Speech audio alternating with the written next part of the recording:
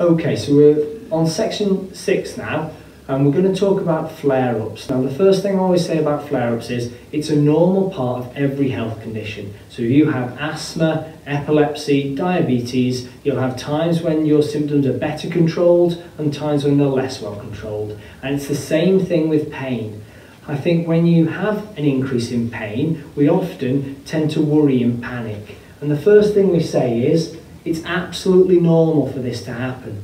We talked about those thoughts in section 4, and at that point it is looking at, okay, well, I know I'm having a flare-up, but rather than thinking the worst and I'm not going to be able to cope, if you have a balanced thought saying, okay, well, I know these things can happen and I know there's things I can do about it, should make it more manageable. Now, the first thing we always look at when you have these flare-ups is symptom management. Now, this might be something as simple as medication that maybe you would normally take but you possibly haven't been recently. It might be that you've got extra medication to take when you do have a flare-up, and making sure that those are hand and readily available for you. We'll also look at other techniques that you could use, such as relaxation, because if you are in more pain and you're feeling more stressed and tense and tight, if you can do some relaxation, some mindfulness, that might be very helpful. Other things that people have tried that have been useful for them, if for instance you banged yourself and that's why you've got an increase in pain, sometimes using cold, like a bag of frozen peas wrapped up in a damp tea towel. Other times if it's a muscle that's really sore, using like a hot water bottle. And that might be a bit of trial and error. Just make sure that it's not too hot or too cold. You don't want to burn your skin. Other things that other people have used, things like giving themselves a massage or getting somebody else to do it, or even a TENS machine. However, a lot of these things haven't got a lot of evidence behind them, but anecdotally, some people find that they are useful for them.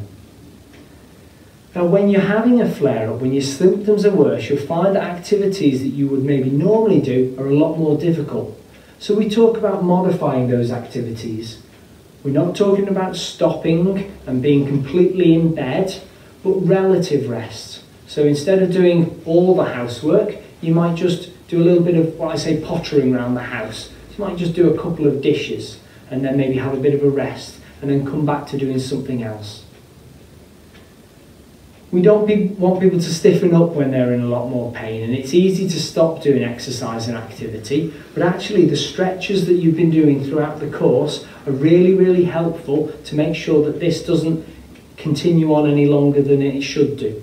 So make sure that you're staying mobile. It might be your own stretches, but maintain those while these symptoms are settling. And normally they do settle within a few days. Sometimes it can take a bit longer. It might be a few weeks.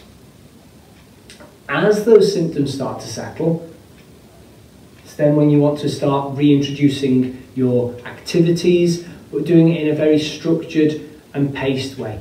You don't want to go from doing nothing one day to doing a massive job like emptying the garage the following day. It's fine to do some things like that, but slowly introduce it and keep an eye on your symptoms as you do so.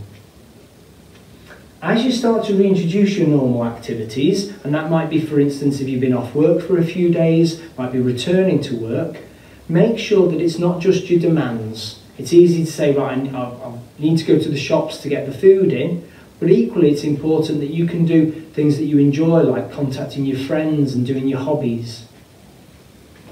Make sure that you're doing all the right things to get a good night's sleep. You're not staying up too late, you're going to bed when you're tired, you've got a regular alarm time, because it's important that you get good sleep so that you have less symptoms. As you start to recover, it might be worth looking back to think, was there a reason why this happened? Was there something that was a trigger? Did I overdo it? Because if it was, that could be helpful for the future to identify, well, maybe next time, what could I do differently? And also reward yourself. It's easy to beat yourself up at the start, thinking, oh, what have I done here? Why am I like this?